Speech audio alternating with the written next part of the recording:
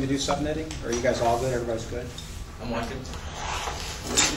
No, we want to learn about I it. want the video. So if we had an IP address of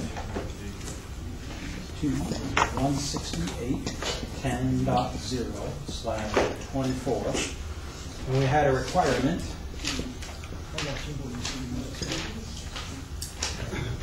subnet 60 hosts, and then another one 20 hosts, and then another one with, let's say, 2 hosts for a point-to-point connection. How would we proceed? And so the first thing that we do is we select the request with the largest number of hosts, which would be number 1 in this case, and I placed them in order. And then we'd say, now, how many host bits do I need so that I could fulfill this network request? Well, since I started out with 24 network bits, that means that I have 8 host bits. And so now I know that I have enough bits available, enough host bits available to fulfill the request.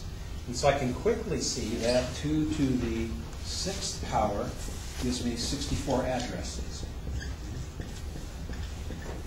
of which 62 are usable, right?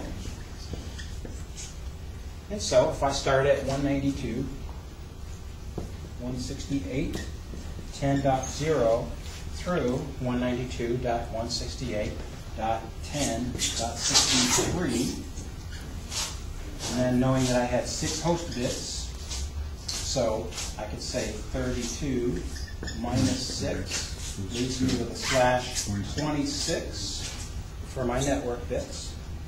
And then from there I could construct my subnet mask. And since I have 26 network bits, I could look at my subnet mask as an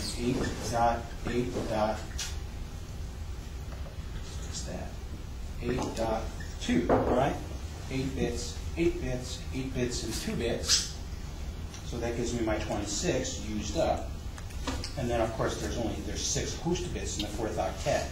And with that in mind, my subnet mask is 255, 255.192.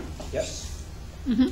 And so the start of my next subnet then, if I could box that out, would be 192.168.10.64.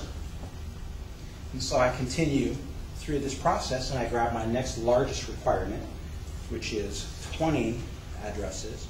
So I know that there's no easy binary number that's whole that gives me 20, so I have to move to 32.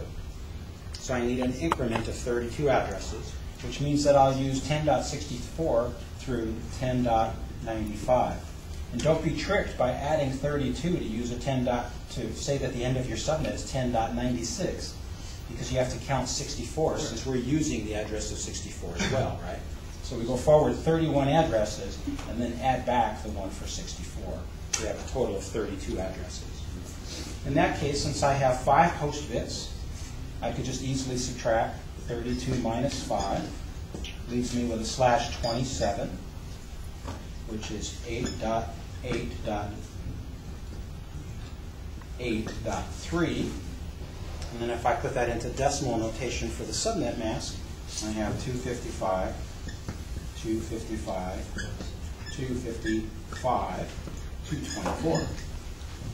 So that would be the subnet mask for this subnet.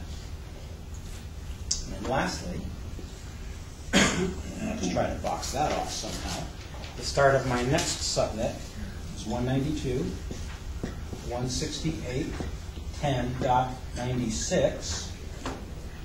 And my requirement is for a total of 2 usable addresses. And so I also have to have a network and then a broadcast address. So that means I need 2 host bits, 2 to the 2nd power. And with 2 host bits, I would have 96, 97, 98, and then 99, right? So that's through 10.99. With 2 host bits, that leaves 30 network bits. And so 30 network bits /30 is 8.8.8.6. And then the subnet mask is 255.255.252. So the start of my next subnet then is 192.168.10.100. How's that? And so then you take this principle and you apply it to even larger requirements, which we can do next if you'd like.